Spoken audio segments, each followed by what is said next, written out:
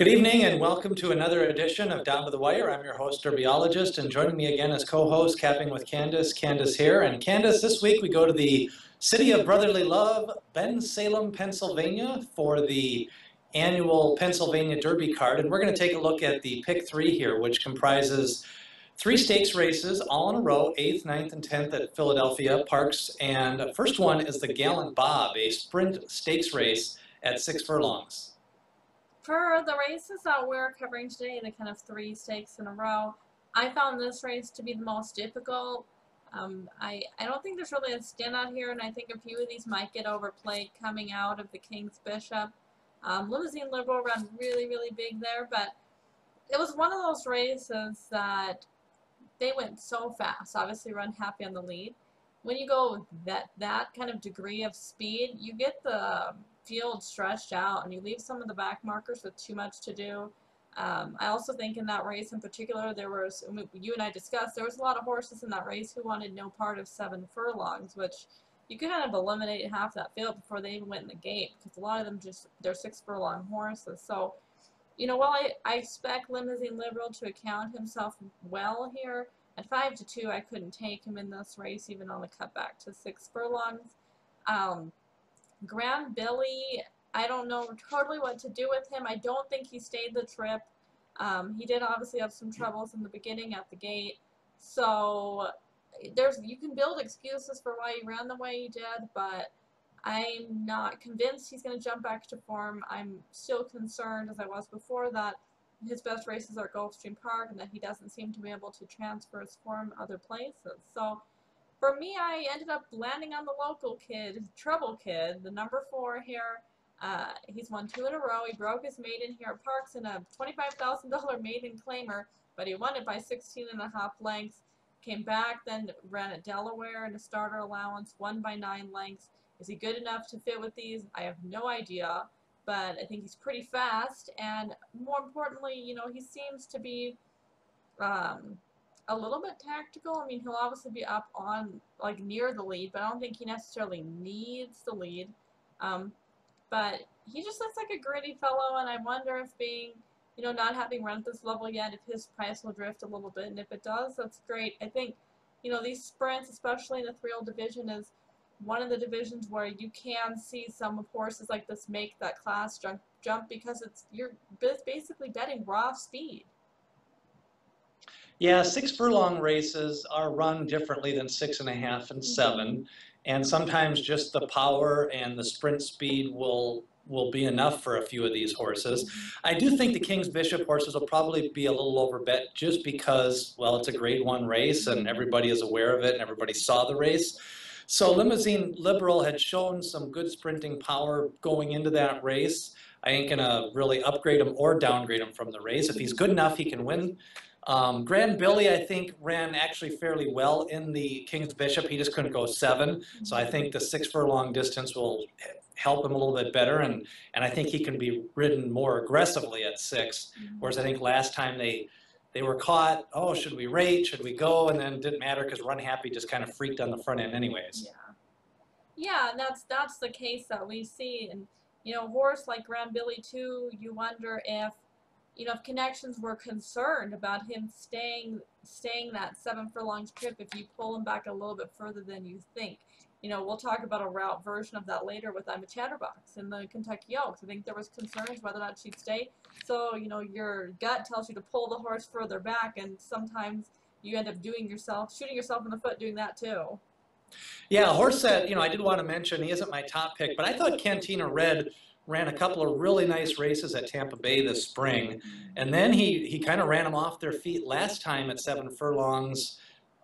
It was a Florida restricted race, but I think he's proven that he's better than a Florida bred. I think he's going to do really well in this spot, and I like the fact that he comes in off a win at 7 furlongs. Now he gets the cutback, and you know, he's a son of Munnings, and Chad Stewart does well on the East Coast in some of these races like this. Yeah, I know you and I talked about Catalina Red a lot when we were kind of discussing some of the initial Derby preps out there in Florida, and he's a tricky one for me in this race because I wonder what you do with him. I think he has been in races where he's benefited from being close to kind of fairly slow paces, and so he just sort of sits close and then makes one move and wins the race. I don't think the pace here is going to be slow, so I don't totally know where he's going to sit in this race. If he's going to be able to sit more forward like he has been when he wins, or if they're going to have to drop him back some. But it will be an interesting race to see, you know, the tactics that they use on him. But I think ultimately I wonder if this is a horse who is going to end up turf sprinting, just because he doesn't, from what I've seen, he doesn't seem to have quite that raw dirt sprint speed, but he is effective at these sorts of trips. So I wonder if maybe down the road over the turf he'll, you know, kind of find his niche a little bit. Well, next year he'll be a 4-year-old, and they don't have as many restricted races for 4-year-olds. So I think this is a good way to get him into open company without throwing him into a race like the King's Bishop or something like that. So I like the placement, and I think he's good enough to run in the top 5. So to me, that's a good spot. I ended up going with a horse called Recount in this race. He's got 2 of my favorite handicapping angles for getting prices. One is Polly to Dirt, and then the 2 is the cutback. So I thought he ran a gritty race at a mile the last time. He definitely faces faster horses here. He's definitely a little slower on paper. But as you know, I don't think speed figures are accurate on Polly, and so I don't think anybody really knows what he can run. I think he's capable of running an 85 to 90, and if Limousine Liberal and Grand Billy run a 95 or a 100, he won't win. But if they can't do that, I think Recount at 8-9 to 1 fits in a race like this. I think he's a little bit of the wild card, and it's hard for any of us to gauge really what to expect from him, because he went out guns blazing in Arlington Park and back in August, setting very fast fractions en route to winning there. But we also know how that track was playing. I mean, there was a few weeks there in August where it didn't matter who you were, 2 to 1 shot, 92 to 1 shot. If you got to the front, you were winning. So, you know, when you're coming off of a track that was quite that biased to that extent, you don't really know, you know, how good the victory was. But nonetheless, it's probably a good fitness builder, and I would be interested in him underneath coming off of that cutback as well. The 9th race is the Cotillion, and this is a Grade 1 race. So traditionally, it draws a good field, and basically, the leaders in the division, for the most part, are all here, or for the horses that could maybe still be vying for some year-end awards. They are, and that's kind of nice to see. I know, you know, in the past, this race has typically been good. We had Untappable and Crew over here last year, so it's good to see, you know, similar quality horses coming here. Pace-wise, I think it's fairly straightforward. You would expect Take Charge Brandy, your British Cup Juvenile Fillies winner, to go to the lead. She really only has one way to go, so that's where you would expect to see her. I'm a Chatterbox has been more forwardly placed again now coming out of the Kentucky Oaks, so you expect her to be up there, along with maybe Desert Valley. Calamity Kate also tends to be ridden forward, and then, you know, I wonder if some of these drawn outside. A horse like Eskin for Money might be pushed forward just because of the wide draw, or Don't Forget About Me. So this, to me, on paper, looks like a race that you're going to see a pretty fast pace. I don't really foresee any, you know, avenue that this pace isn't, you know, on the at least on the faster side of good. So, you know, I wanted, it's a tough race because I wanted to take somebody from off the pace, because I foresee this pace being really fast, and I do foresee the potential of a meltdown in here, but at the same time, I think that class kind of reigns supreme, and the class horse in this race is I'm a Chatterbox. She should win this race. She is tactical. She is versatile from a tactics perspective. If you can just pull her back that little bit, not way to the back, but, you know, mid-pack or so, she should win this race. She should just be better than these. As far as horses underneath, I wouldn't be completely opposed to saying Peace and War can get second or third. Pangburn can get second or third, you know, from horses who might benefit from this very fast pace. But on top, it really should be I'm a Chatterbox. Yeah, I'm not sold yet if the pace is going to be fast. I just know it's going to be contested. And I know there's a clear couple of horses that can only run on the lead.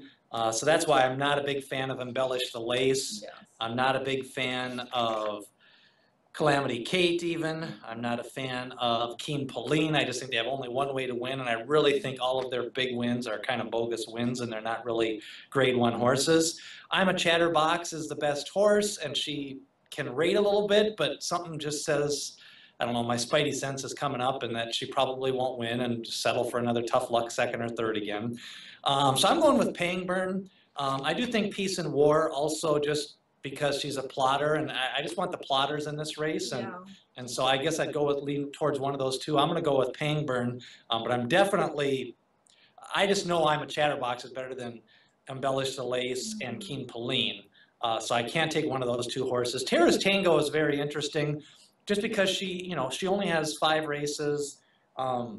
They kind of rushed her this winter to get her ready for the Kentucky Oaks, and then when that didn't work out, they kind of regrouped and then really started working her out, and she had a nice prep. So the only problem is every once in a while Parx can get tricky inside post positions, and you just never know how it's going to play. Last year it was fine, and it actually was speed biased. Last year was where you wanted to be.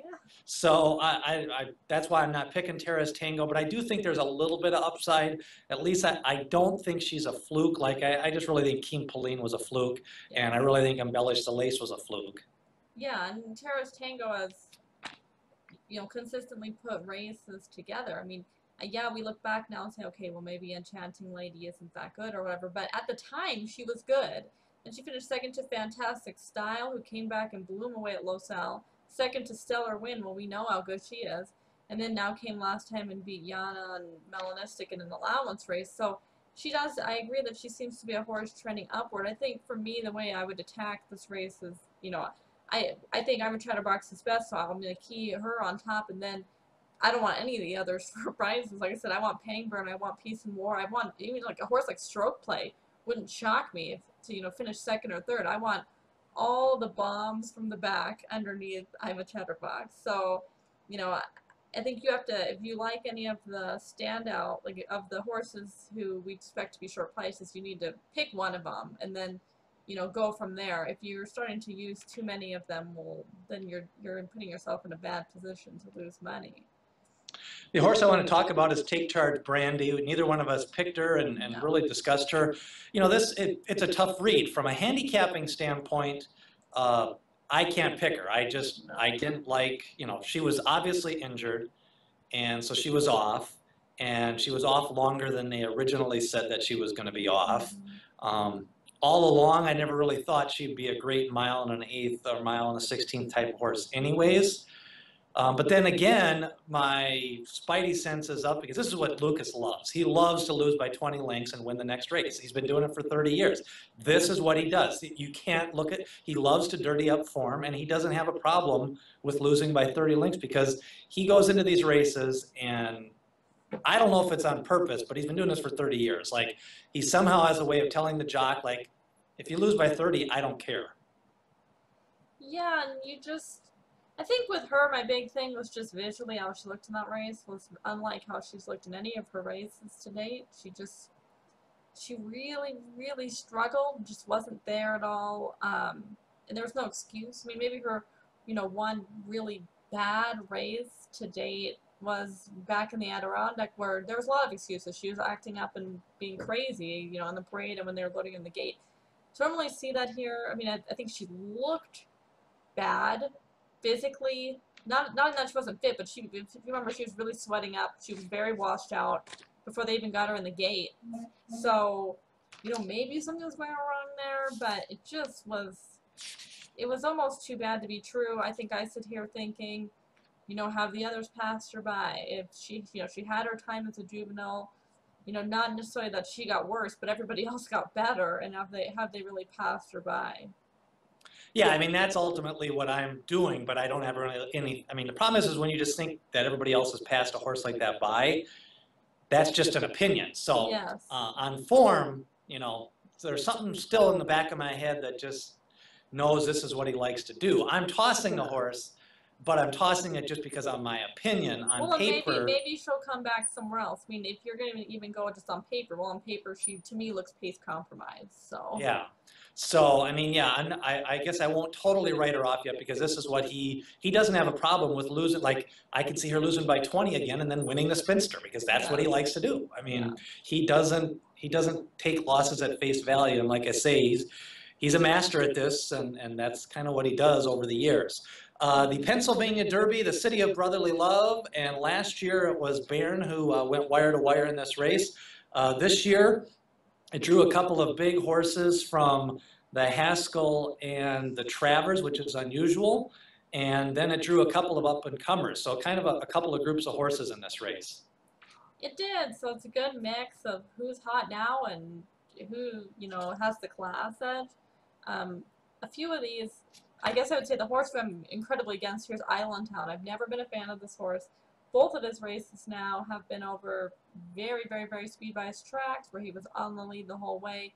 His last race in particular, just, I mean, go watch that race at Parx. Visually was just awful. It's one of those races you can watch it and you know in that moment that this was just a bad, bad race.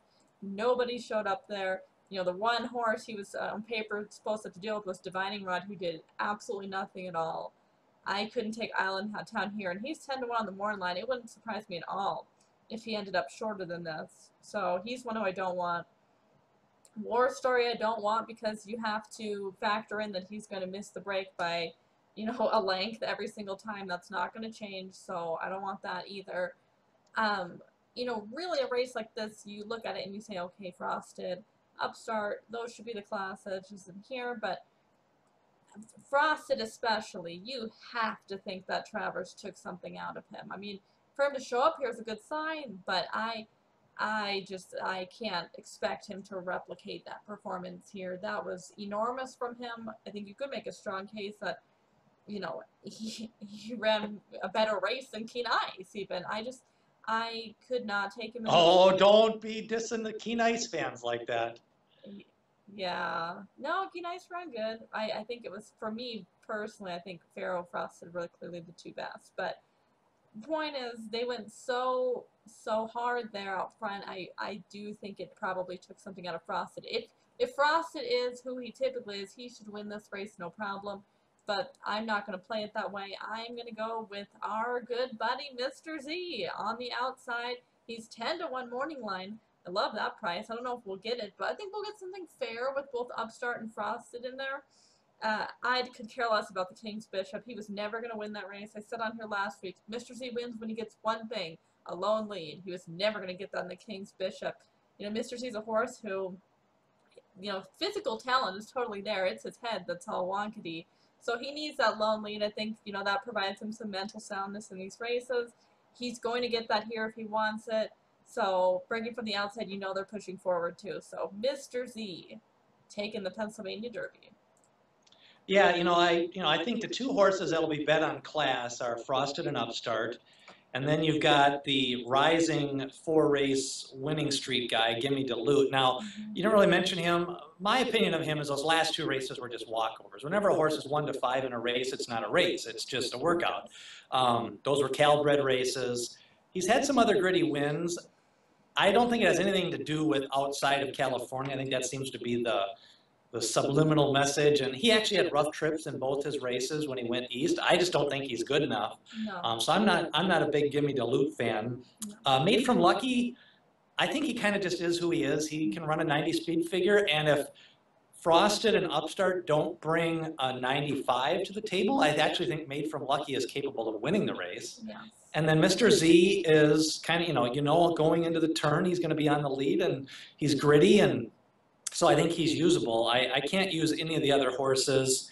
Iron Fist, he was stuck in everybody knew the rail was dead on West Virginia Derby Day, Yes. and he did get stuck there. He's had 5 nice workouts since then, but this horse just gets overplayed for one reason, because he was purchased for $1.5 million, and that's irrelevant. It is, and it's another one. He's 8-1 on the morning line, but this year in his races, he's gone off 7-5, 4-5, 2-5, 5-2. He ain't gonna be 81. You have to know that. And he's got Mike Smith, and he's got Jerry Hollendorfer, and oh yeah, everything. Tap it. So Tap It, and they love that. So what's kind of your take on Gimme Dilute and Made from Lucky?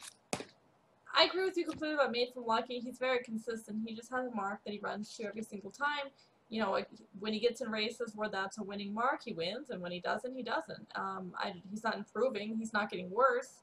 He's just kind of always been the same thing all year long, and, you know, the softer races he wins, and when he's against Faro and crew, he doesn't. So I think there's a couple in here that are better than him, but he is one who I also at the same time wouldn't be surprised if his price drifted up a little bit, and if you can get 6, 7, 8 to 1, well then he becomes usable to me. Gimme the Loot. I don't think he's good enough. I think he's great at what he is in these Calbred restricted races over, you know, Del Mar and Santa Anita. He's going to take money because he's won 4 races in a row, and people know the horses. They'll look and they'll say, well, Prospect Park, he's won since then, albeit on the turf. Oh, he's won since then. Yeah, that's the turf too. You know, and last time he beat Fame and Power, who I think is disappointed. So there just isn't a lot there. There isn't anything from him that stands out to me to thinking, oh, he's, you know, really, really good and he can beat these. Because this is a step up in class for him, and I think a pretty big one.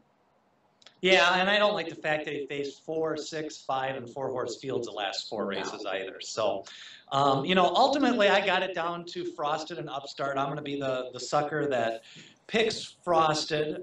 I would like to see one of those 2 horses win. I mean, it's just kind of sad because, you know, Keen Ice finally got that win, and if Frosted can't get a win in a spot like this, it's just the way it is, and sometimes that's just the way it works out. A good horse just can never really find, and even though this race, he's got a couple of horses that he's clearly better than like a War Story in an Island Town and some of those guys. You know, I could just see him getting into a prolonged battle with Mr. Z, and that doesn't work out in Frosted's favor. I'd actually be more tempted to really hope that Upstart could actually go back and run his Haskell race, because I think that could win this race. I like the fact that Upstart was competitive all the way around in the Travers. What people don't forget is, you know, he was in the top 4 all the way around. Keen Ice passed him late, but actually Upstart was closer to the pace for that first 2, 3 calls. Yes. And I think his Travers is a lot better than people think. So I'm going to pick Frosted just because I think he is the better horse. But to me, this could be a Dutch race where I play Frosted and Upstart. And I just have a sneaky feeling Gimme Duluth's going to take a lot of money, and Upstart's the horse that's going to drift up to 6, 7 to 1 because Iron Fist will take some money. And I wouldn't mind Upstart winning to, that'll be the horse that I make money on. Frosted is just the horse to get my money back on. Yeah, and you know, for me personally, I am very tempted to play a Mr. Z Upstart exact to just box them. I agree with you that Upstart ran really well in the Travers, and he's always been a horse that, you know, that 10 furlongs has been kind of suspect. So 10 furlongs over Saratoga is a testing one, especially with the pace now. You're cutting him back to 9. Parx is, you know, a little bit faster track. I think a lot of those things could play into his favor as well. I guess I'm a little more skeptical of anyone going up and engaging Mr. Z. I just still think people don't take him seriously. You know, it's different than Faro, where Faro goes to the lead and they know, okay, somebody's going to get him. Otherwise, it's over. I don't think people look at Mr. Z in the same way, so I wouldn't be surprised if a horse like Upstart or a horse like Frosted goes forward, but maybe just sits right behind Mr. Z. And that's a dangerous spot to leave him there. Well, Gimme Duluth has enough speed to run 7 furlongs. I'm hoping Gimme Duluth is near the pace. I just don't think Gimme Duluth can go 9 furlongs. No. But his speed figures show that he really should be pressing the pace at the mile mark. But again, if he doesn't, then, you know, Mr. Z can take him a long way. And then depending on how the track is playing. If it's playing like last year, speed will be the place to be. If it's playing 2 years ago, or maybe it was 3 years ago now, the inside was just dead. So it was all outside sweeping moves all day long. So Parx can get a little, you know, and some of it's the track surface and some of it's just this time of the year. It gets cool and at night and in the mornings, and then so we'll see how the track is kind of playing. But I do think Mr. Z is playable 8, 9 to 1. I think Upstart is going to be 7 to 1 is playable. Frosted isn't really playable, but to me, if he's 8 to 5, 2 to 1, at least you can get your money back on him. And I just can't play Made from Lucky just because I don't think he's good enough. Gimme Duluth. I think is going way up in class. Yeah. And then the other horse that I'm kind of anti against here is Island Town, but you know, he could go either way. I mean, I assume since he won by 6 lengths and he has popular connections, he'll be kind of bet a little bit. And I think Iron Fist always seems to get bet somehow, somewhere. It does seem that way. You know, I think if this race really just hinges on, does anybody engage Mr. Z? I think pushing the pace to make it faster doesn't do a whole lot. It's just somebody going to go up there and actively engage him, and whether or not they do is going to tell us, you know, the story of this race. Yeah, and I think the others really are just, I'm not sure where they fit. You know, Battle of Midway just, you know, he's lost 4 races in a row by over 40 lengths. War Stories lost 6 races in a row and gets the rail. Plus he breaks slow. I just don't think that's good for him. And Tommy Macho, you know, for some reason, I didn't like him going into the West Virginia Derby, but he ran so bad in that race. Actually, I don't think he's that bad. So I'm not picking him. I don't, you know, but it wouldn't surprise me if he finished 3rd, 4th, 5th, and actually made a little bit of a move in this race. I just kind of tossing out that West Virginia Derby. Yeah, no, that was the story of the West Virginia Derby. I think was the horses who we thought would win all running incredibly bad, like maybe career worst efforts, and Tommy Macho was certainly one of those. You know, right before that in the Dwyer, he was 5 lengths behind Speedster, 2.5 lengths behind Texas Red. That's decent enough form. If he can find that again, you know, he can have a presence here, but maybe the distance is a little bit of a concern. Yeah, distance is a little bit of a concern, but he does get Castellano, and like I say, his other, like, I think he's going to be 15-1, and he really, you know, like, he has a better chance. Like, I like him much better than an Iron Fist or even a Made from Lucky in this spot. But it may not matter if Frosted and Upstart and Mr. Z run their good races. So should be interesting. Of the 3 races, you know, like I say, I think it's going to be tough for Emma Chatterbox. I'd like to see her win. I think that's a tough race, and I think this is a good challenge for Frosted, because if he wins, he can train for 6 weeks up to the Breeders' Cup Classic. If he loses, they'll just rest up for the Dubai, because at some point with a horse like this, you just can't keep putting him into races where he's going to lose, and that's kind of where Frosted's at. He either has to step up and win, or he just needs to be given a little bit of a break, and maybe Dubai, and they can give him a nice little easy prep in Dubai, and then really point him towards the Dubai World Cup. Yeah, and I mean, he's the type who would fit well in those races, obviously owned by Godolphin, so it wouldn't be anything shocking for him to go there. And he's kind of a grindy type that could do well out there. I think for me, I'm most excited by the Pennsylvania Derby just because, like I said, I'm pretty bullish on Mr. Z. But I think overall, the good thing about, you know, I know Parx can be a little bit debatable, people betting it or not, because of the takeout is very high. But if you are someone who's thinking of betting the races, I would think that at least this year provides for a much more competitive card. You know, last year we got the Untappable to Bayern, a double, which was fine, but I think it was pretty clear, at least on paper, that those were the horses that should be winning those races. So at least this year provides a little more intrigue and maybe some more betting opportunities. Yeah, you know, the takeout is what the takeout is.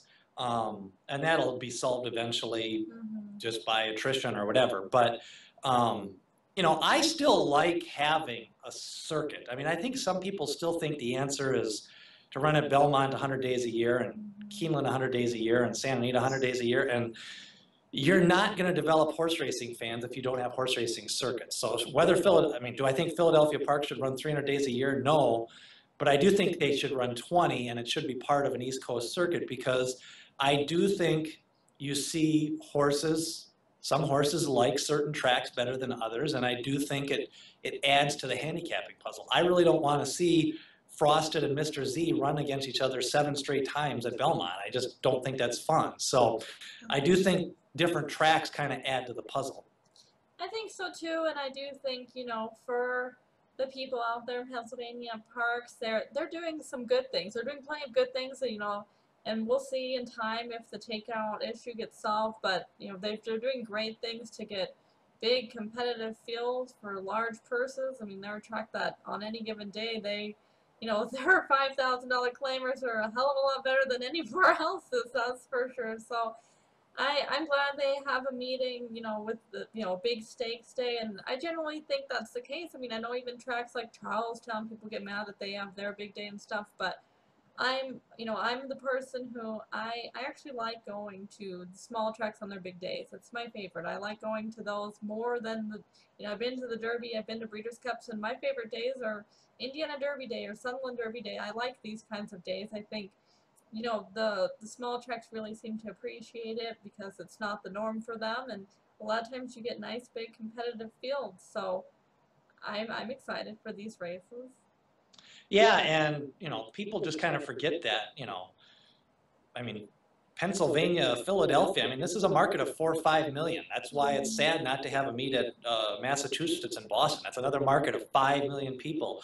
Arlington Park, that's Chicago's the third largest city in America. Like, you have to have race. If you don't have racetracks and big races at these places, you know, that's 20 million fans a year that'll never be exposed to horse racing, and you ain't gonna grow unless you're exposed to that type of market. Yeah, and especially when you're trying to grow the sport. I mean, we all love the racing in Kentucky at Keeneland, at Kentucky Downs, and you know, maybe a little bit more for just the tradition side for Churchill, but you're not trying to expand the market in Kentucky. You have that market. It's these other places where you need to grab fans, and if you don't have tracks there, and if you don't have race meetings that bring, you know, some more of the big names over, then it's not going to happen.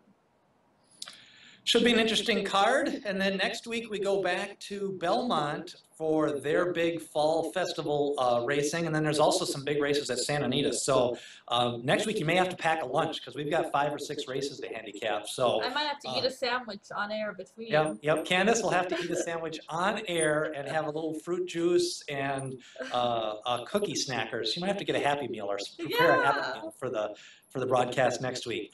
That's going to do it for another edition of Down to